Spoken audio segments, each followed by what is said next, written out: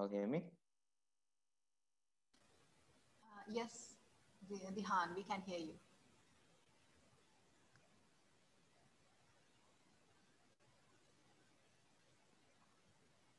Hello.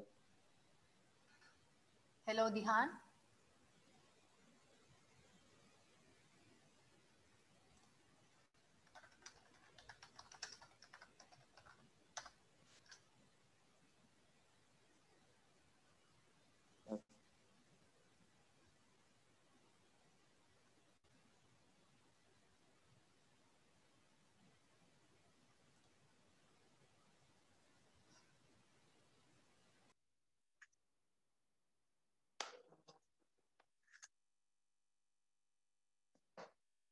Okay, I think people are joining still, but let's start anyhow. Well, good afternoon, everyone. Hope you all can hear me and have a stable connection to participate with us today. Uh, we are about to begin the second guest lecture of the lecture series organized by the Physical Society every year. It is less than ideal that we have to hold this lecture series online, but we make do because we believe it is important for our students. Apart from the obvious advantages that I spoke of even last time during the first lecture, like gaining extra knowledge and meeting physics graduates from different fields, there are some underlying importance to this lecture series, as I believe. To point out a few benefits, like if a student doesn't know about a certain field, like the guest lecture might help them get to know that field, and he or she might fall in love with that field and choose that as their life's work. So I think that's really huge. And also it helps the students to get first-hand knowledge from someone who is actively present in the field, and also clarify their problems and ask all questions that they have regarding the lecture, or the any and clarify questions regarding that subject matter and that relevant field during the Q&A session that is offered after the guest lecture during this program. So I think this lecture series is really important for our students, and I think it is a great opportunity. So participants are still joining, and I received a few messages saying there are some connectivity issues, but I hope they can join up soon because we have to stick to the agenda. So without further ado, I call upon my colleague Hisuri Hitinaika to deliver the welcome speech. Hisuri. Thank you, Dihan. Good afternoon, everyone. I'm very pleased to be here today and deliver this welcome speech at the second guest lecture of the annual guest lecture series organized by the Physical Society of University of Peradeniya. First of all, we'd like to welcome Dr. Varuni Seniviratna, the head, Department of Physics, and dear lecturers. Next, I would like to extend my sincere gratitude to Dr. P.W.S.K. Bandaranayake, Senior Treasurer of the Physical Society, for his kind guidance and support. Physical Society would like to thank Dr. C.S. Pereira for giving this opportunity of the guest speaker for today. We, as the members of Physical Society, would also like to welcome all the students who are participating at this event. At this moment, I also would like to invite all the students to join with us during this virtual talk series. Next, I would like to extend a very special welcome to our guest speaker for today, Dr. Juna Sathian. Dr. Juna Sathian is a senior lecturer in the Department of Mathematics, Physics, and Electrical Engineering at the Northumbria University in Newcastle, UK. She has titled her speech for today as From Blazers to Mazers. I'm sure you will enjoy today's talk and explore some new knowledge. Thank you.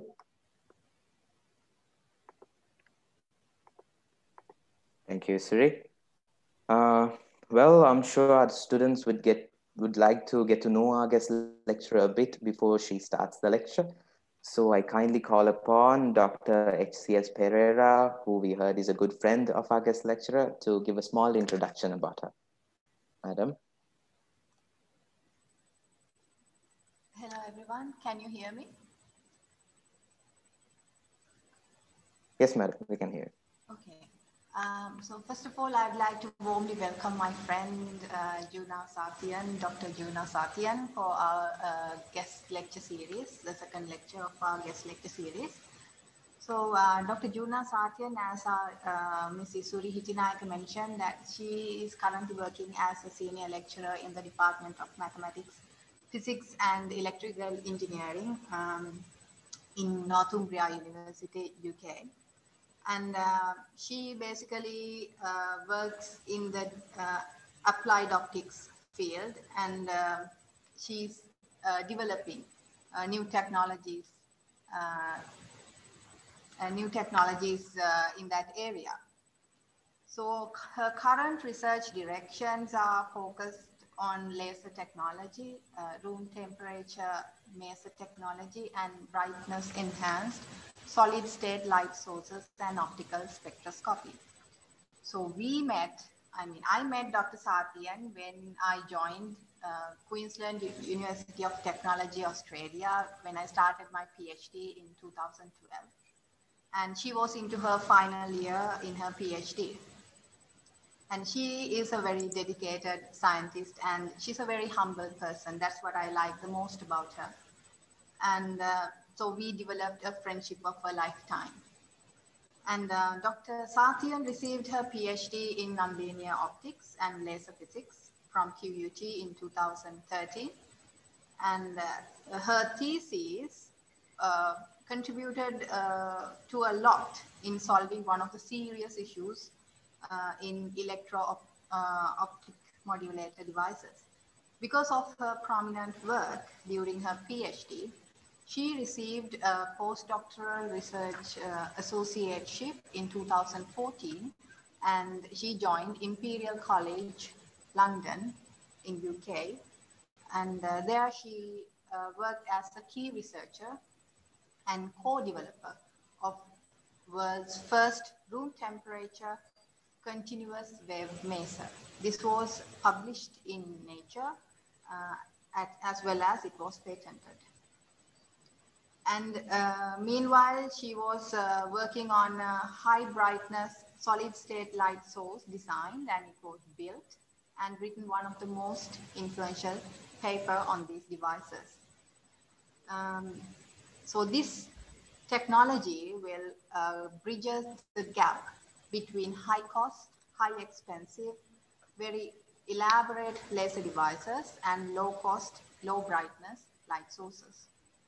So she is currently an associate fellow of Higher Education Academy, and she is honorary senior lecturer at Imperial College London, and she is a collaborator in the Maser group at the Northumbria University.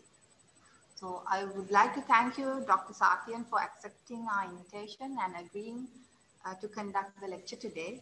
And besides that, I would like to invite any of the students, if you like this area, you can contact Dr. Sathian.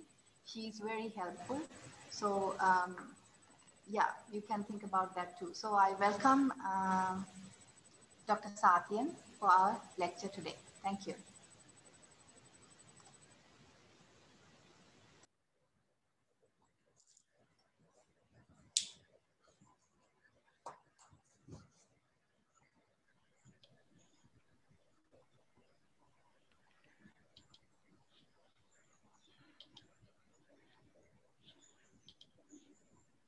So I hope you can see my screen, isn't it? Yes, we can say it, madam. Okay, thank you. Thank you, Dr. H.C.S. Pereira. She's my dear friend.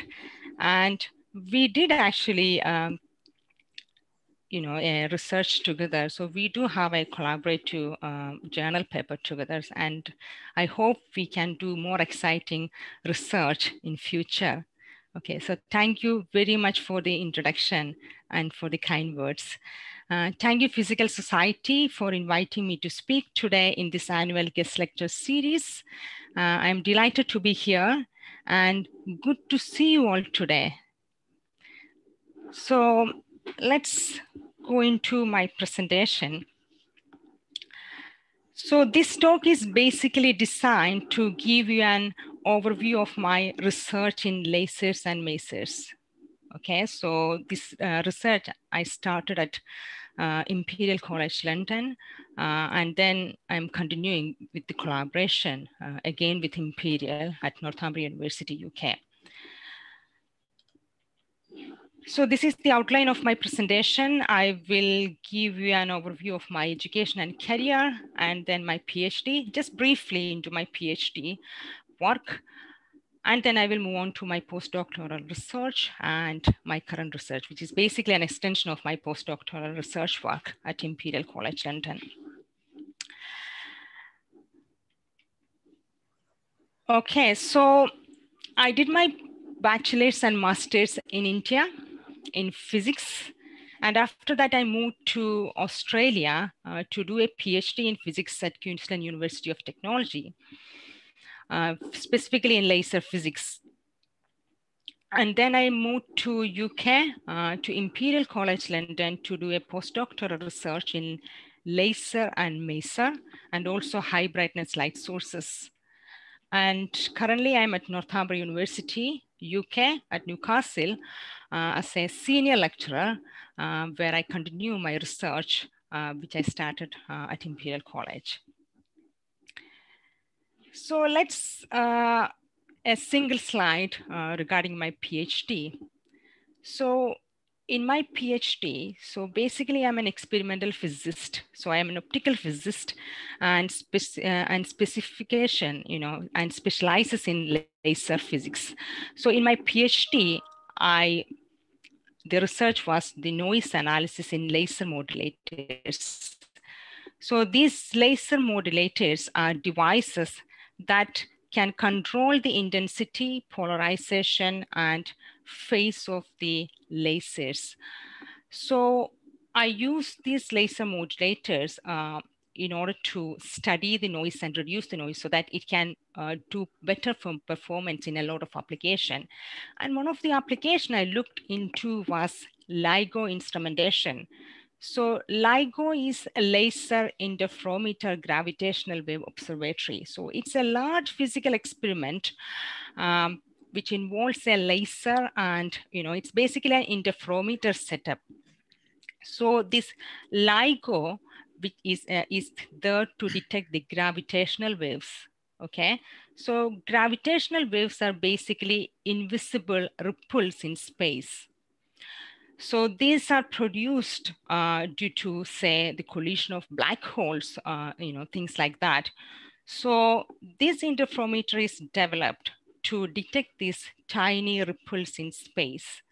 And then, by knowing this, by studying these ripples, we can learn more new things about the universe. So that was actually the main aim of this LIGO interferometer. And the laser modulators I studied was one of the optical component in this interferometer. So basically this interferometer setup, the two arms, you can see a laser here and two mirrors. So it's basically an interferometric setup. So the two arms are quite, 4 kilometers, around 4 kilometers in length. So you can see actually a similar setup. So this is one of the LIGO observatory in Hanford, USA. And you can see the length of each arm is around 4 kilometers. So it's quite a big, experimental setup. So one of the first gravitational wave was detected in 2015.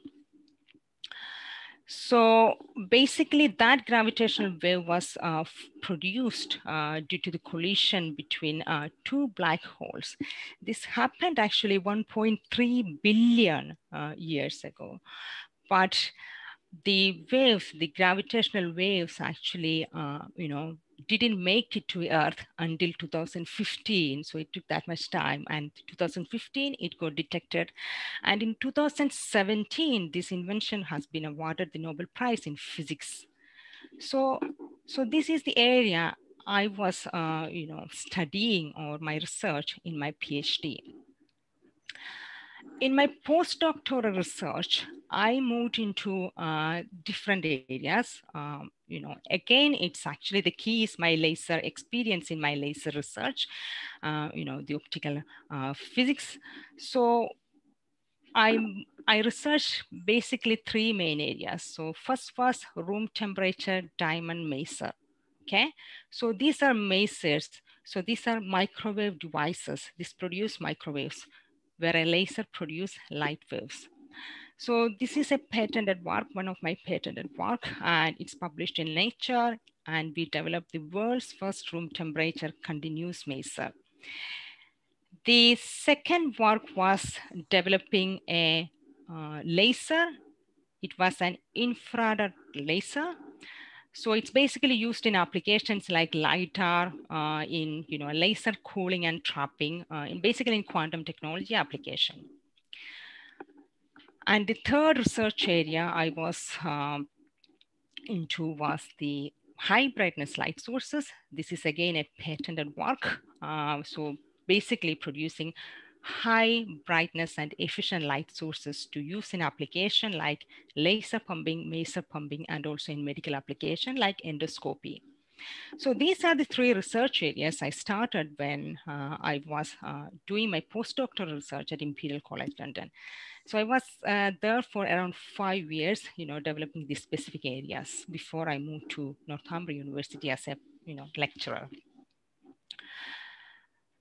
So if I talk more about the electromagnetic, the spectrum and the area I work in.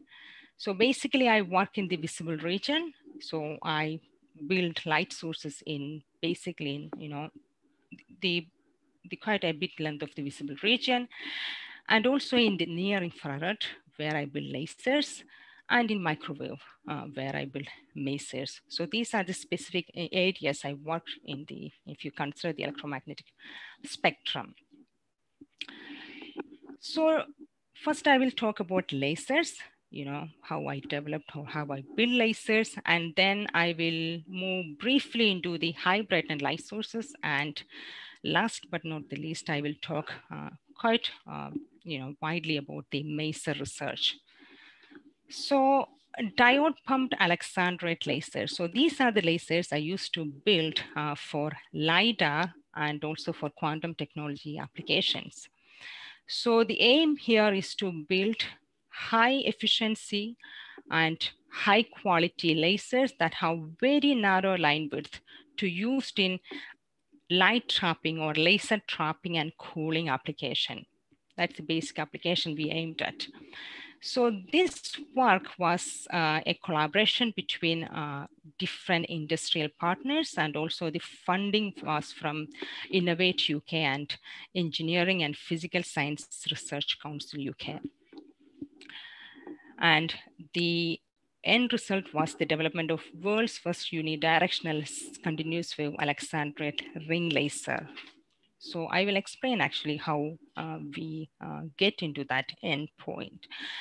So laser, we all know it's an acronym. So laser is an acronym, and it's light amplification by stimulated emission of radiation.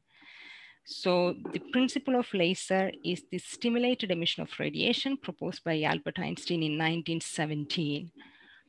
So laser device, if I can explain simply a laser device, so how I build a laser.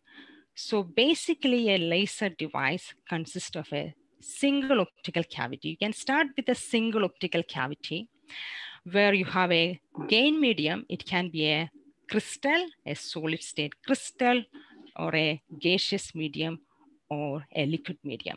Okay, it can be anything. And it will be enclosed between two mirrors. So this is the symbol resonator setup. So this will be enclosed between two mirrors, okay? The one mirror will be totally reflecting and the other mirror will be partially reflecting. So basically, it's a Fabry-Perot cavity consisting of two opposing mirrors. Okay, it can be flat mirrors, it can be curved mirrors, depending upon the output we want. So the phenomena, as I said, is the stimulated emission of radiation. So what happens actually? So when you have this setup of this laser medium, you input the or you excite the gain medium, here the crystal, using another optical pump or electrical pump source. Okay, and you create a state called population inversion, which I explain later. And then once you have the population inversion, all the other incoming photon, and also because of the property of your gain medium, you will have a chain reaction, okay, of stimulated emission, and eventually you will get the high energetic laser beam at the output of your partially reflecting mirror. Okay, so around 99% reflecting mirror. So you will extract the laser beam at the output of this partially reflecting mirror. So this is the simplest setup. But the laser I built, the Alexandrite laser, because the crystal or gain medium is Alexandrite crystal. So that is a complex cavity. It's in a shape of a ring. So what I did, I built actually a complex cavity or a ring cavity around this, single two mirror cavity. Okay. So if you want to know about the population inversion, the condition for laser, I have few slides coming up. So as I said, if you take actually a gain medium, okay, if you are considering a crystal to pump it and to get this laser radiation, so you can start thinking about a two-level atomic system. Okay, so that's the simplest atomic system you can start, to explain the population inversion and stimulated emission. So you can start actually a two-level system. And what you need at the beginning is the population inversion, where you have more atoms in the upper excited state compared to the ground state. So once you have this population inversion, which you attain using an optical medium, any other incoming photons that excite the gain medium will stimulate the electrons in the excited state and make them to drop to the lower state or the ground state, which leads to the emission of an additional photon. So now you have two photons, and then these two photons can excite another photon pair in the excited state, which drop down, and this will give you 4 photons. And this is sort of a chain reaction, and you will again have another drop down due to these 4 incoming photons, and now you have 8 photons. So this will keep on going, and at the end you will get a stream of energetic photons at the output of your partially reflecting mirror. So that's the stimulated emission and the laser radiation, how you extract the laser radiation. So basically this is the principle behind the laser. So the diode pumped Alexandrite laser, which I built in my lab, it's a complex laser system. So this is not a two mirror cavity. So this is a a ring cavity. You can see it's sort of an X shape. Okay, so this is a ring cavity that I designed around this two mirror cavity. Okay, so it's a very complex system. We need this complex system because we need actually high precision output and a single single longitudinal mode and very narrow line with laser source. Okay, so that's the reason to develop this type of complex cavities. So the demonstration of the diode pumped Alexandrite laser, there was yet another reason, because the aim is to replace one of the frequently used and expensive laser system nowadays, which is the Tysaffair laser, which is very expensive because of the expensive pump it's used, the green pump, the second harmonic pump source it used. So it's very expensive, around 100K. So the aim of this project was to replace this Tysaffair system with a similar system, but at low cost. Okay, so it should demonstrate the high performance of the Tysaffair, but at a low cost. So that's how we developed Alexandrite laser system. So this laser system is cheap because the pump source is cheap. So for the Alexandrite, we can use a red diode pump to excite the crystal and to get the laser emission. So what we developed, so by using this pump source, we developed this low-cost laser system which can replace the highly expensive Tysaffair, and to develop into a commercial platform in collaboration with a company to use in emerging quantum technology application like laser cooling and trapping. So it's specifically related to the laser cooling and trapping application, because in laser cooling and trapping, we are controlling the atomic species. So in order to control the atomic species, we need to have narrow line width laser beams, narrower than the line width of this atomic species. So this laser system enable to have that source of performance.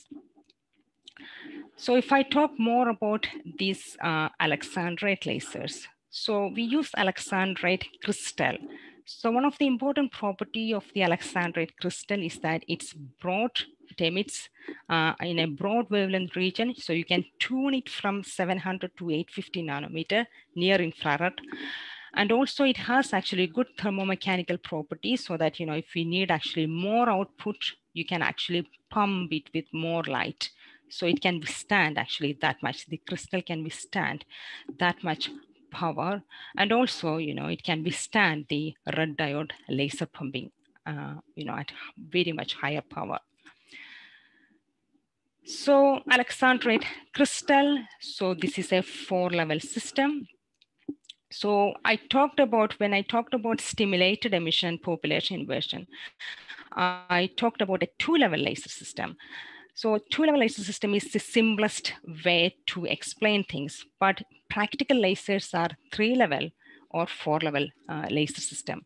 So this Alexandrite laser is a 4-level laser system. And this is the absorption band of the Alexandrite crystal, because I used to do spectroscopy. So I used to study the absorption and emission of these crystals separately using UV spectroscopy. So this is the absorption spectrum. So you can see actually it can be pumped using a flash lamp because it's broader, and also a red diode pumping, which is very cheap. The commercial red diodes are very cheap at 638 nanometer. So this is how I developed using the cheap red diode pump, very less expensive red diode pump. So this is the complex laser system. So it's sort of a ring cavity. And it also enables us to pump the crystal with very high power red diode laser to have a high power Alexandrite ring laser system. And we developed it into a commercial platform for atomic trapping and cooling, and also other applications like high resolution spectroscopy, quantum optics, and laser LiDAR application. Okay. So at the end of this project, we could able to develop the world's first unidirectional diode pump Alexandrite ring laser. Okay, so this is a complex laser system over 1 watt of power and with high beam quality and smooth wavelength tuning. So you can tune it from around 700 to around 800 nanometer. And also you can see actually the line width. It's very, very narrow line width. Okay, so we developed 2 variants. So one is sort of an X-shaped ring cavity, and other is a rectangular shaped ring cavity. So we have 2 variants to develop into a commercial platform, which is in process. We are also doing actually some sort of, miniaturization of this system by changing the design, so which is ongoing work in collaboration with Imperial College. So that's all about my laser work, building the laser, designing the laser system, all about lasers. I also research on LED pump luminescent concentrators. So these are high brightness light sources. So this can be used in lighting application. This can be used to pump the lasers and masers to produce low-cost lasers and masers. Okay, so these light sources, you can see it's look yellow, but it is broad, high brightness light sources, brighter than the LEDs. That's one of the key thing. So it's brighter than the LEDs, so it can be used in application where LEDs are used, but we need more brightness. Basically, the system is sort of a luminescent crystal pumped on either side using different LEDs, and you extract light at the output of the crystal, end of the crystal. Okay, I'm not going into much detail about this system because I want to talk about masers. So again, these high brightness light sources can be used in endoscopy and pumping laser and maser, and it's been funded by European Horizon 2020 grant, which is currently running in collaboration with Imperial. So the last research I want to discuss with you is the room temperature diamond maser. So this is a collaboration between different universities, Imperial, UCL, University College of London and London Center of Nanotechnology and University of Warwick, and also the industrial partner, it's Element 6, to develop the world's first room temperature continuous maser.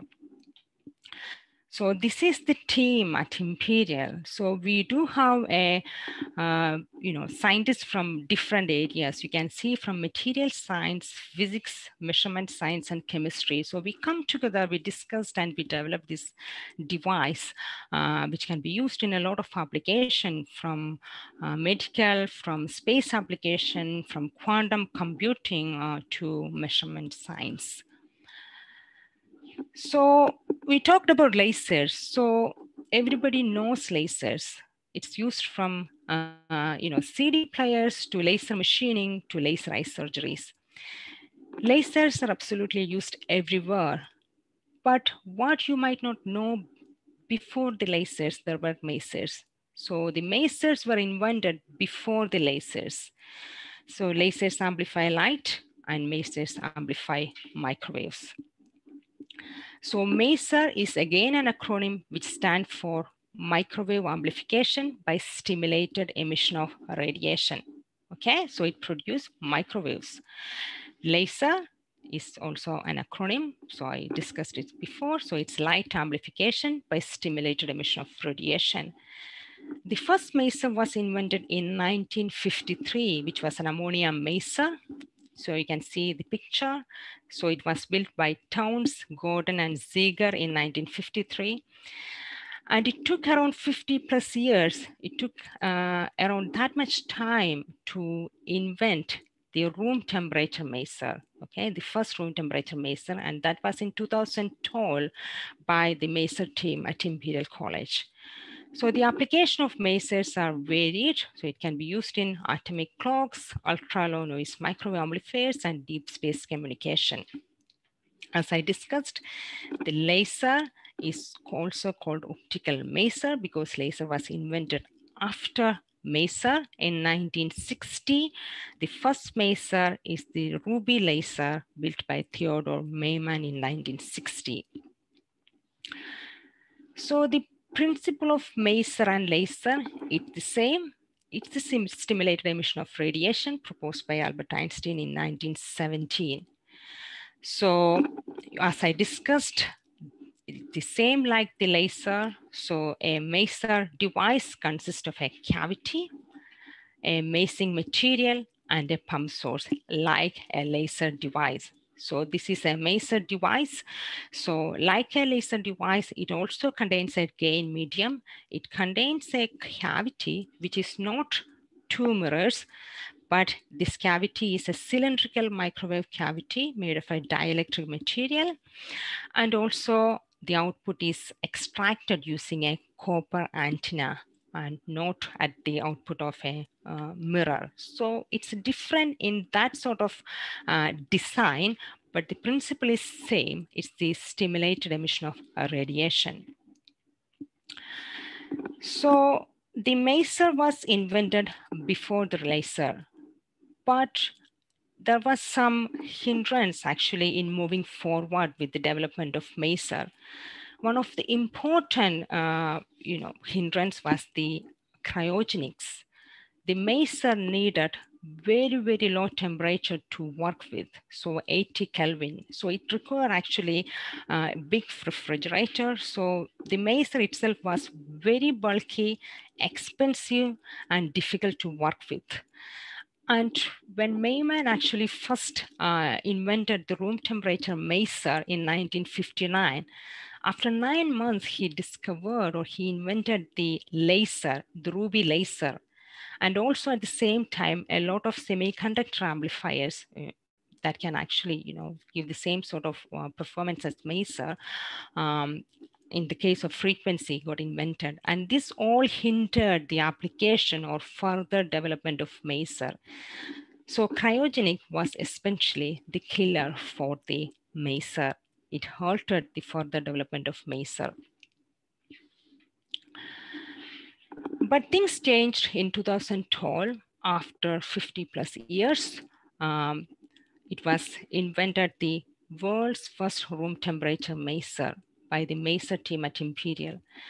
So it was using a different crystal, a gain medium called pentacene. So you can see the pink, which is the pentacene crystal. So it's in a sapphire dielectric. So this is basically the resonator, okay, for the maser. This is the gain medium, which is the pentacene. And this is published in Nature, and the invention is in 2012.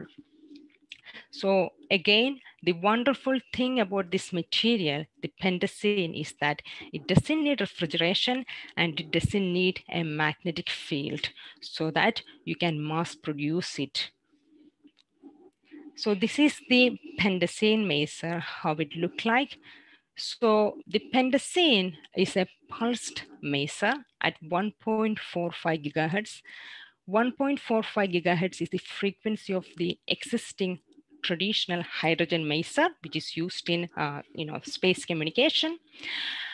So this is a setup of the pentacene maser. So you can see it's just like a laser. So you will have a pump laser, which pump the crystal, which is the pink, and everything is enclosed in a resonator. Here, a cylindrical sapphire, and everything is enclosed again in a copper cavity. So this is the sapphire resonator, and inside that you can see the pentacene crystal.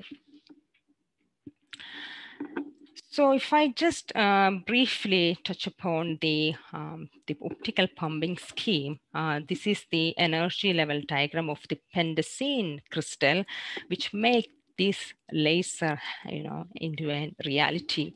So you have the pump light. So that's another laser I just showed in my previous slide. So you have the 585 nanometer yellow dye laser pump the pentacene. So the pentacene is a 3-level system. So you have a singlet ground state, a singlet excited state, and a triplet intermediate state. So it's a 3-level system, okay? So when you pump it with the yellow light, the electrons are excited into the upper energy state, which is a singlet state, and then it undergoes an intersystem crossing into triplet state, and the maser radiation essentially happens between the upper and lower energy level of this triplet state, and you will get the maser emission, okay? So this all happens at zero magnetic field and at room temperature. That's the peculiarity. So again, what's the big deal with the new maser? So the traditional maser need a magnetic field and cryogenic temperature. So they are bulky, costly and just too difficult to manage. So there is no prospect for mass production. But in the case of Pendacine Mesa, it doesn't need cooling and doesn't need a magnetic field. So it can be miniaturized and mass produced. But still there's a problem, because for practical application, it's really good to have continuous maser. So the Pendacine is a pulsed maser. So in our search for continuous maser, we ended up in a different gain medium called diamond. These are not natural diamond. These are synthetic diamond called CVD diamond, using CVD growth techniques. And these are diamond having defect centers called nitrogen vacancy color centers. And this particular defect centers, which is again a 3-level system, when pumped will give you the maser radiation at respective frequency, depending upon the small magnetic field you apply. So the diamond maser, we demonstrated that in 2018, the continuous diamond maser, and it's published in Nature.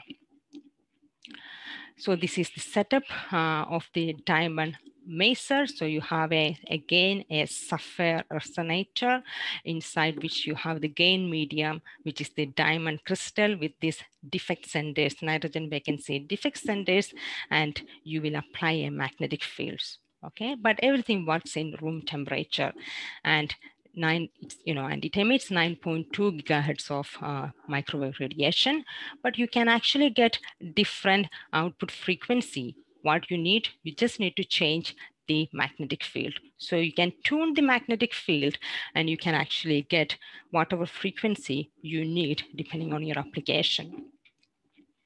So this is how the setup look like. And there is also a YouTube video where I explain along with my colleague Jonathan Breeze, all the setup of the diamond maser. So you can actually go into this YouTube channel.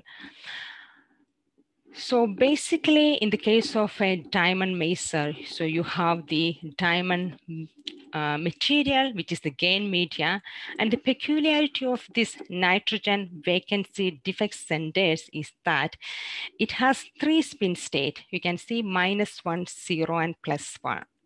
3 spin state. And when you apply the magnetic field and green pump laser, you create a population inversion between the 0 and -1, okay? 2 different spin state. You create the population inversion, just like the laser, when you build a laser. And then you extract the microwaves between the 0 and -1 state. So here you extract microwave because of the peculiarity of this gain medium.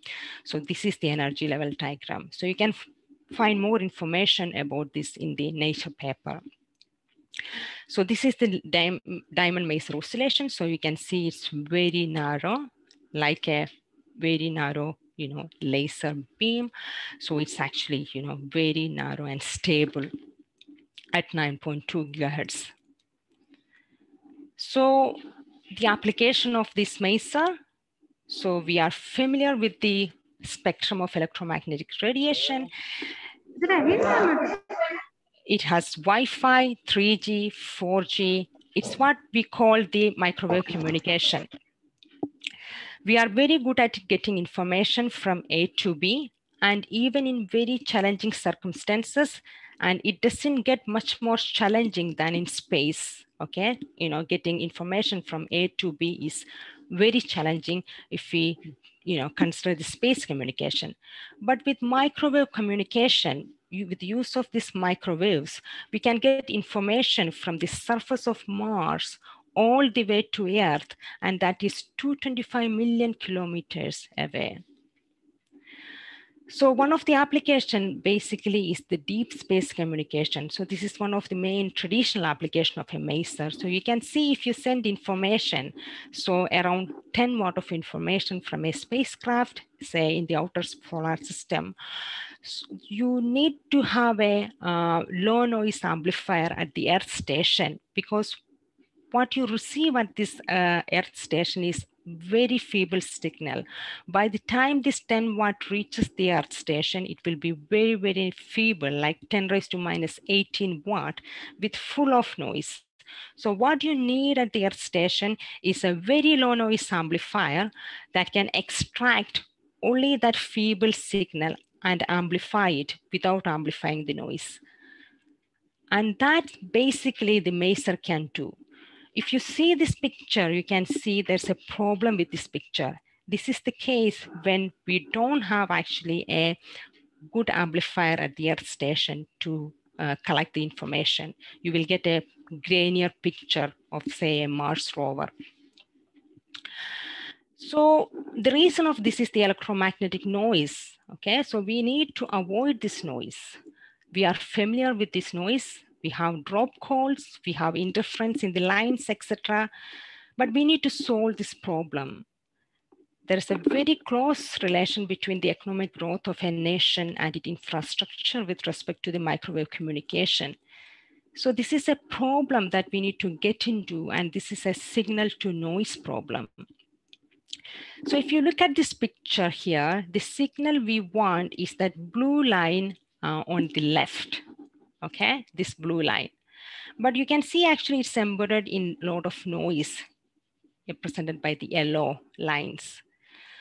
So it looks more like a blue signal in the right. So this is what we need by amplifying only the blue signal.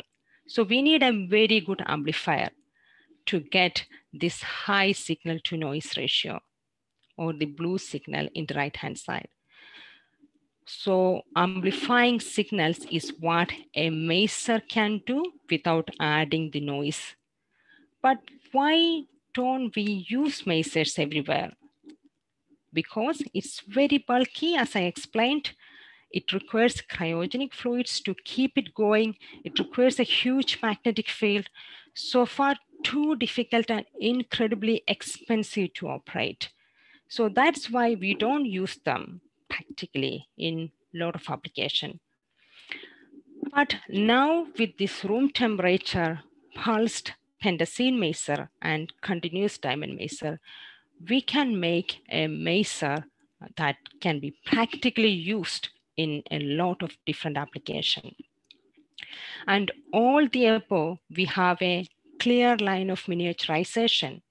And you can see the progress. So we start with a 5 centimeter system.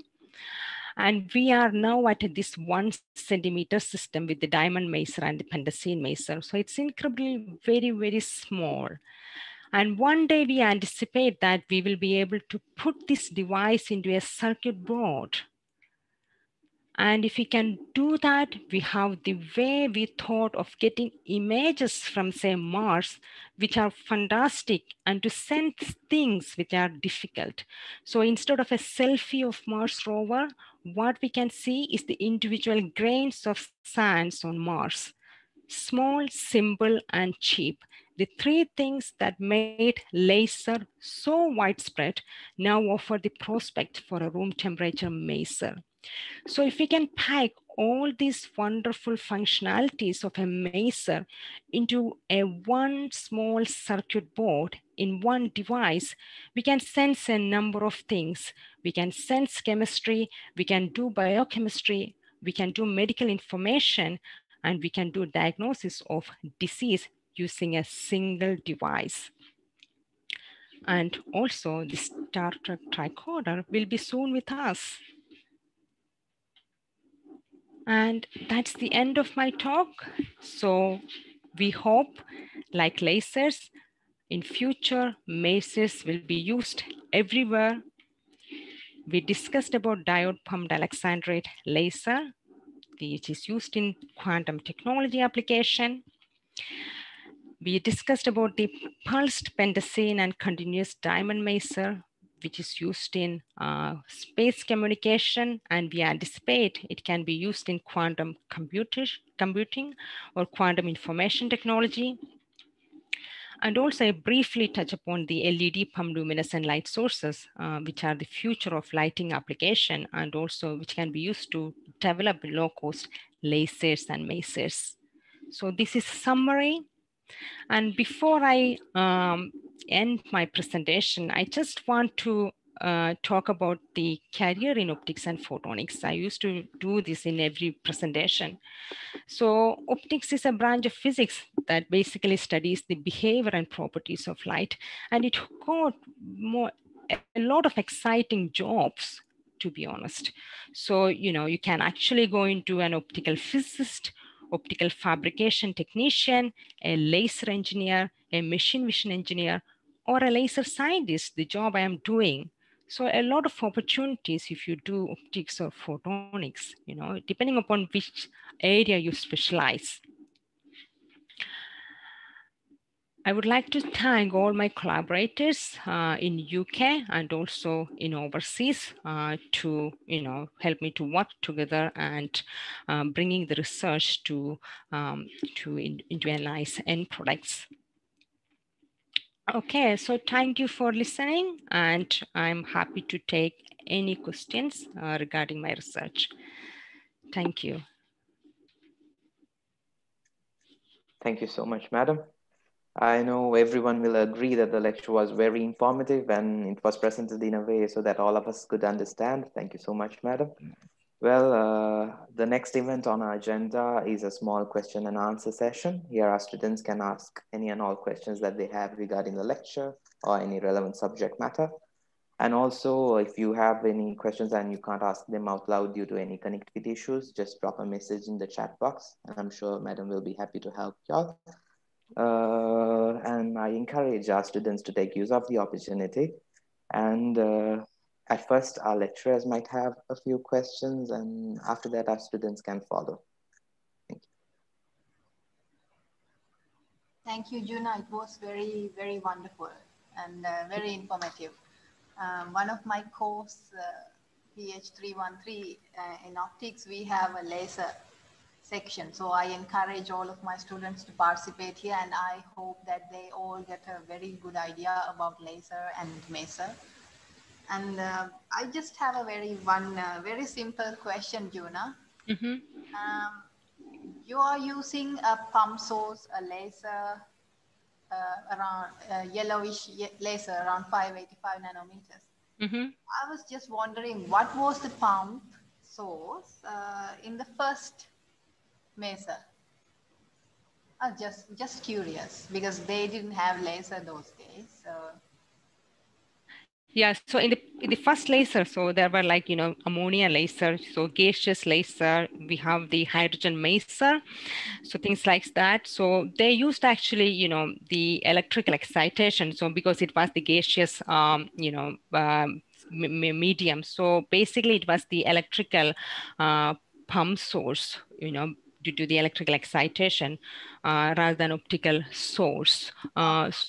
Yeah, so regarding the optical excitation with this maser, we also aim to move into electrical excitation, because that will again actually make the device more compact. So maybe our next step is going to an electrical excitation for the maser and also any laser, because this will make the device more compact. Yeah. Thank you, Jim. No worries.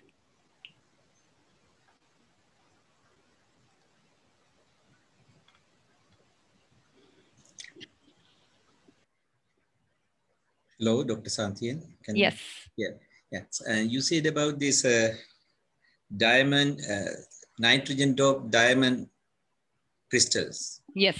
Yeah, and also it's artificial thing. It's not easy to make, but how do you control the concentration or defect situation size? Because it's a very difficult process. And so if you want to replace or to characterize these things, and how do you manage to get the same type of diamond with similar concentration to reproduce?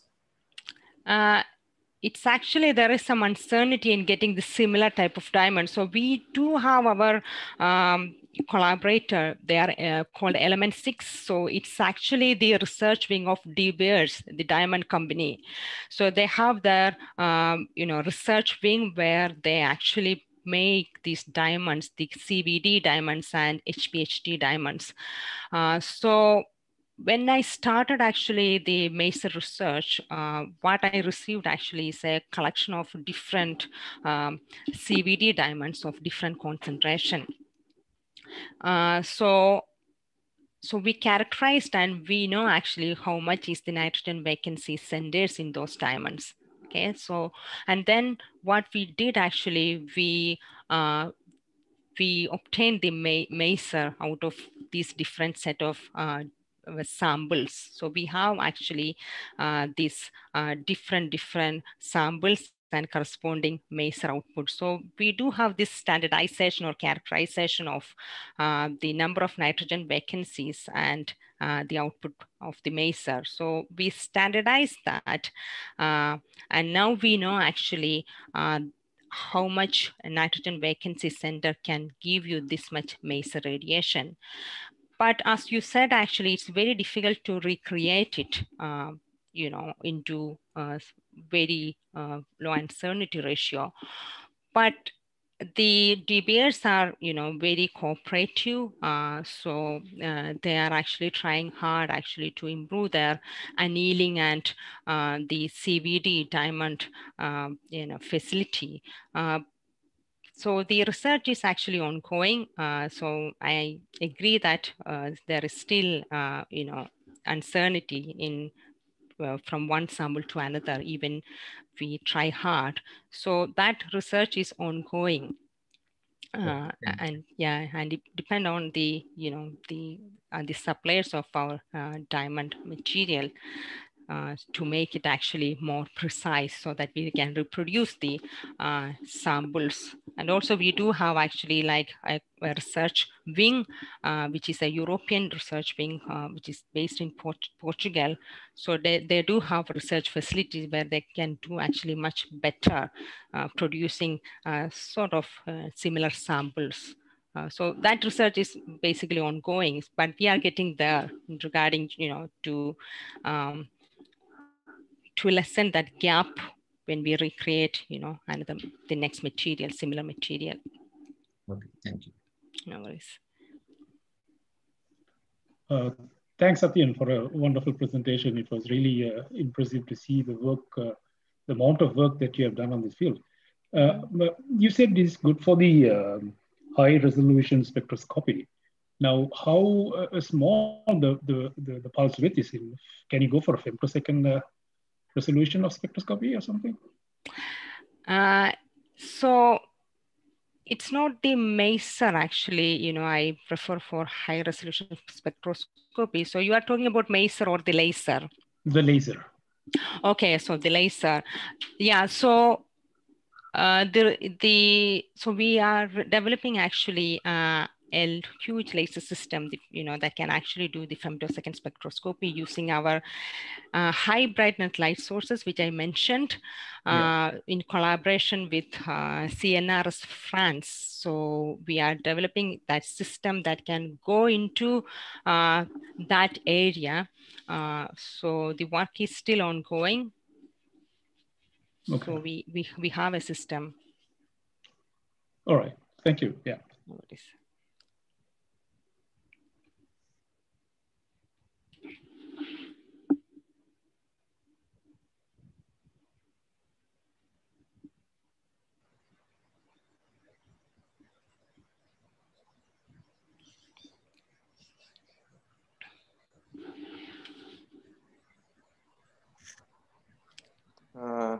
If our lecturers are done with the questions, I think the students can ask questions if they have any right now. So I'm getting actually direct messages. So I have a couple of questions here. Okay, madam. So one of the question is there any health problems when we work with masers than lasers? So when you work with lasers and masers, it's similar because for masers, we use lasers to pump the masers. So all the health and safety and, any other issues, it's similar to lasers.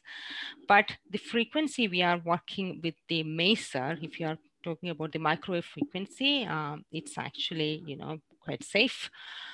So with regard to the Maser oscillation, I don't think it's actually an issue, but we do have this health and safety precaution because of the pump laser we are using for Masers.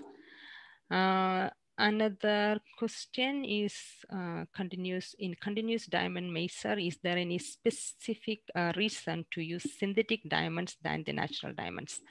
Yes, there is a specific reason to use that, because in synthetic diamond we purposefully engineered defects into those diamonds in the form of nitrogen vacancy centers. So if you think about this diamond, it's basically the chain of carbon atoms. So how we incorporate these color centers is we replace 2 carbon atom with this nitrogen vacancy. So we replace 2 carbon atoms. The 1 carbon atom is replaced directly by nitrogen, and the next adjacent space to that nitrogen is a vacancy. So that's how we got this nitrogen vacancy color centers.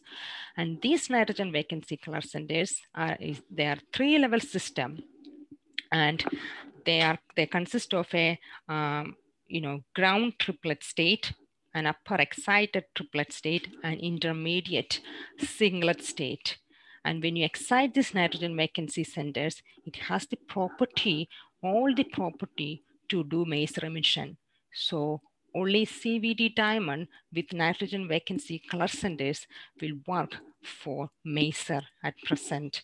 We are also exploring different materials to work for, but this is the main material that currently working for Maser.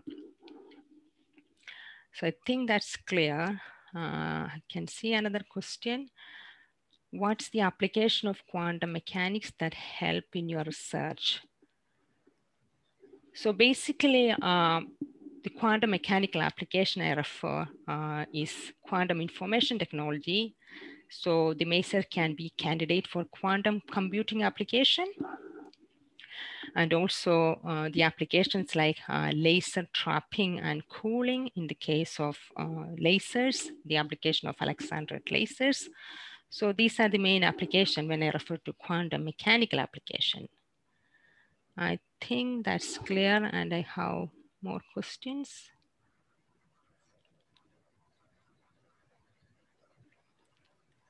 So another question is why the first Maser need cryogenic temperature to operate? So if you talk about the ruby Maser, okay, basically we need cryogenic temperature because of this atomic vibration. Only at this cryogenic temperature, we can actually reduce this vibration. At room temperature, it will increase proportional to T raised to 7, which is T is the temperature. So that means actually when you move from this cryogenic to room temperature, in the case of a ruby Maser, the atomic vibration, the noise is much higher. And that will actually, basically, decrease all the performance of your output, the Maser output.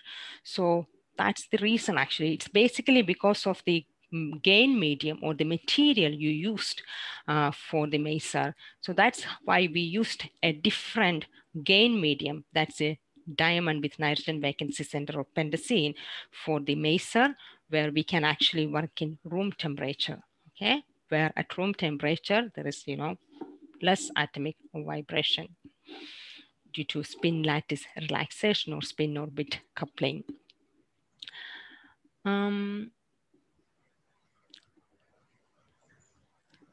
What is the laser cooling and how are lasers used to control the atoms to absolute zero? So the laser cooling and trapping is basically using a narrow line width laser beam to control the atomic species. And the main requirement is that the line width of the laser actually you are exciting with the atomic species should be comparatively less than the line width of the atomic species you want to control. Okay, so you are basically controlling the the atomic species, thereby decreasing actually, the temperature to absolute zero. So you can use actually this in atomic clocks, again, high resolution spectroscopy, etc. So another question, are lasers or masers more safe for medical treatment? So lasers and masers, so this is used actually in different application for medical treatment. So, for lasers, it have actually like its own health and safety. You need to take health and safety precaution, but because these are used in different application, it doesn't apply. We need to, again, actually, because maser use a laser to operate, we always need to take all the precaution while using a laser or a maser. The next one is, can we use maser in cancer treatments? Because the maser we developed is new, the immediate application we are looking at space application, space communication, and also MRI scanning, where if you use actually our maser, you can actually have a scan much more quicker than the current setup. So these are the application we are currently looking into. So we don't know actually where it can be used in a cancer treatment, because the area is new and we are also exploring this new area.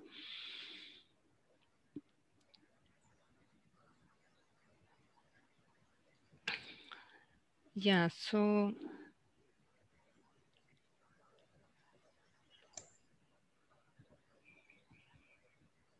I think. Hello, madam. Can Yep. you hear me? Yeah, Yep. I have a question on a diode pump Alexandrite laser. You mentioned that there are different models. I mean, keeping those system in different shapes, X shape and in a circular shape. Is there any difference we get when we use different shapes like that in efficiency or? Yeah, so we have actually two systems currently, so an X shape and a rectangular shape. So we started with an X shape because the aim of the research was to replace the Tie-Sapphire laser, the much expensive Tie-Sapphire laser that's used in atomic cooling and trapping. So we really wanted, when we replace actually one system, we really want to have actually the same setup. What we want is, we just want to keep all the optics, and we just want to replace the pump and the gain medium. So that's what I started with, the same X cavity, which was similar to this Tie-Sapphire system. And then I went on to design another cavity, which was the rectangular cavity. And I found that the rectangular cavity is much more efficient than the X-shaped cavity. So now actually we are discussing with the company to miniaturize that model because it's much more efficient. But in the case of output power, it's slightly lower than the X-shaped cavity. But the efficiency, I mean the efficiency, in the line width and also the beam quality, it's much more higher than the X-shaped cavity. So when we design actually this different system, we don't know actually, where we end up in. But regarding the Alexandrite laser, the rectangular cavity give you much more high quality beam and narrow line width, and all other the better performance compared to the X-shaped cavity. So we are discussing actually this with the company to have another commercial or prototype device. It's also much more thinner than the previous cavity. So yes, there are differences in the performances when you go from one cavity to another. And also it's much cheaper compared to the X-shaped cavity because it used flat mirrors compared to the curved mirrors that use in the X-shaped cavity. So there are different. So that's why we have this research. So one of my PhD students, she's currently actually exploring another design to make this alexandrite laser much more simple and much more cheaper and efficient. So, you know, another cavity, she's designing another cavity, you know, for better performance. Yeah, thank you, madam. And also I have another question that you can use microwaves for exchanging information, right? As I mentioned in the presentation. So nowadays, for an example, if you take drone operations, we are sending signals and gaining signals. So one of a problem in that controlling a drone is getting interference due to many reasons. So if you use a maze like you explained in the presentation in the future, you can embed into the circuit. What will happen with the interferences and all? Oh, it will be very, very low. It depends on actually like, you know, which region of the electromagnetic spectrum, which region of the microwave, spectrum you want to explore. So with the diamond maser actually, so you can get different output frequency region depending upon how you tune the magnetic field around that diamond gain medium. So once you find the application of that specific maser, it will be much more, less noisy. There won't be, there will be less interference. Everything will be much more, very, very small in the case of this noise and interference, because the maser is a system that only amplifies the signal without amplifying any background noise. So in all these cases, maser will be much, much efficient. Dr. Sathian, one more question. Yeah. You said this frequency is about 9.8 gigahertz, no? For masers. Yeah. So then if you just think about wavelength, it is going to be centimeter, about 30 centimeters. No? So the wavelength is larger, and how you reflect these things with a very small thing. That's because that length is less than one wavelength. And also because if wavelength is 30 centimeters, that reflectors and all these things, how it works for very small reflectors? So it depends actually on, so depends on your application. So as I said, actually, so we produced a 9.2 gigahertz maser system. So we can tune actually the wavelength. Okay, so we can tune the magnetic field around the maser medium to get whatever frequency you want, depending on your application. So if your application require actually much lesser frequency or, lesser or greater wavelength, you can actually tune the wavelength and you can actually get whatever, whatever frequency you want for your application. So we don't know actually how much we can go with that. We are still, at the early stages of maser. So we do have a magnetic field which is tunable, but we haven't actually explored how much we can go in regarding the output frequency, so that you can explore the application regarding those output wavelength. So we are basically at the early stages of this development and exploration. So so the research is still going on, I can say. Yes, but the thing is that since wavelength is about 30 centimeters, that can we use very small mirrors to reflect that large wavelength or signal with that wavelength? If this mirror size is 1 centimeter, So, in the case of this microwave media, we are not using mirrors. You mean the resonate? In the case of an optical resonator, so we are actually using dielectric material to confine this cavity. So we are not using any mirror for this microwave like a laser medium. So it's basically we are confining the microwaves within a dielectric cavity. So that's the peculiarity of the dielectric cavity, how it can confine. So the dielectric cavities we are using are sapphire and strontium titanate. So that can actually confine the dielectric properties, that can confine actually these microwave radiation within that small region. Okay, thank you.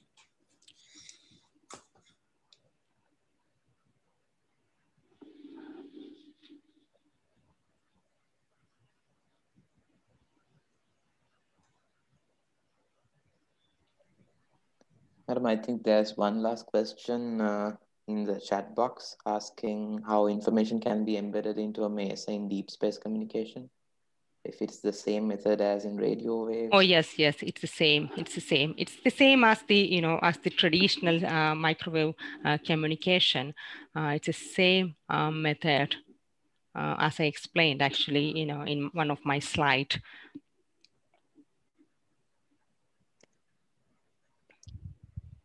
Yeah. So I think that's it. Anybody have any last minute questions? That's it. The questions in the chat box as well. So there is one. Okay. Question. Okay, so there is one question. Can you please give us physics undergraduates some motivation to carry on in this field of physics? Yeah, so basically I think, how you actually can start a career in this area, basically. Yeah, so, as I said, actually, I started, I did a physics degree and then I did a master's degree, but I did the master's project in laser, specializing in laser physics. And because of that project, because of that dissertation, I was able to acquire that, Queensland University of Technology scholarship to do a PhD. And then I did the PhD in laser physics, and then because of that experience in laser physics, I obtained this postdoctoral research in MESA, because MESA basically use a laser to pump the gain medium. So I think, if you want to actually go into a direction like a laser physicist or laser scientist, it's good to start doing your undergraduate project, in optics or any specialization in photonics or laser physics. And then if you want to do actually a master's project, it's good to continue doing in that area, and also doing some placement if there is an opportunity for placement, short placement in companies where they do optics or laser or photonics. So that's the way I did, and I ended up doing research in lasers and being a laser physicist. So doing small project placement opportunities, occur some placement opportunities, good for your CV. And then doing project in specializing in photonics or a laser, that will actually help you to attain a scholarship, or in that case, if you apply for a scholarship for your PhD, you can actually write a good proposal from your experience, and then with a good CV, with a placement opportunities, things like that. But if you need more information, you can contact me, just email me, I can actually give more information about that. So I'm happy to help you out in, in that case.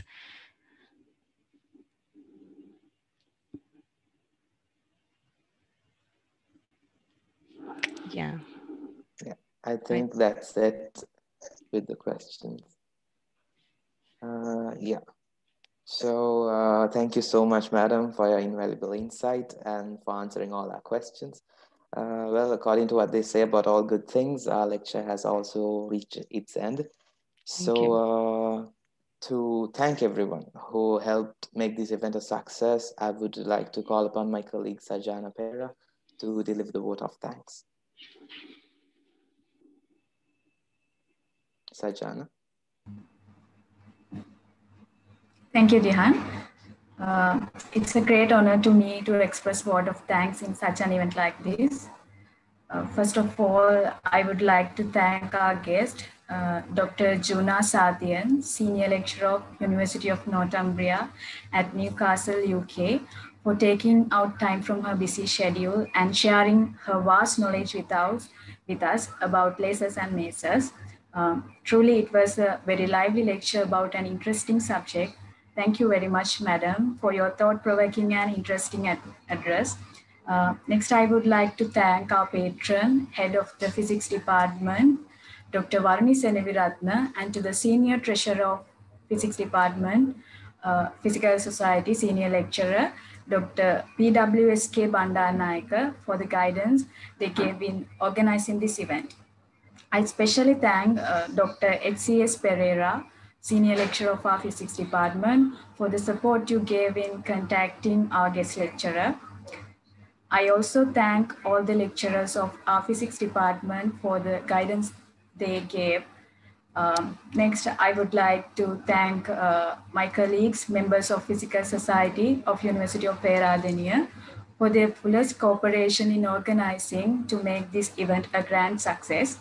I thank all the demonstrators for their presence and cooperation in this event. Finally, I would like to thank all the colleagues who have turned up for this online event in such great numbers, not only from our department, rather also from other departments and faculties. Thank you all for your presence, and I hope you have gained meaningful knowledge from this event. Thank you. Thank you, Sajana. Well, we have reached the end of our event, and also please note that the recording of this lecture will be uploaded in the YouTube channel of Physical Society of Peradeniya. So if you gain something, please pass on the message so others can benefit as well. And that would be it. So let's wrap it up here. Wish you all a good day. Thank you so much, madam. Thank you. Thank you. Thanks a lot. Thanks, everyone. Thank you, madam. Thank you.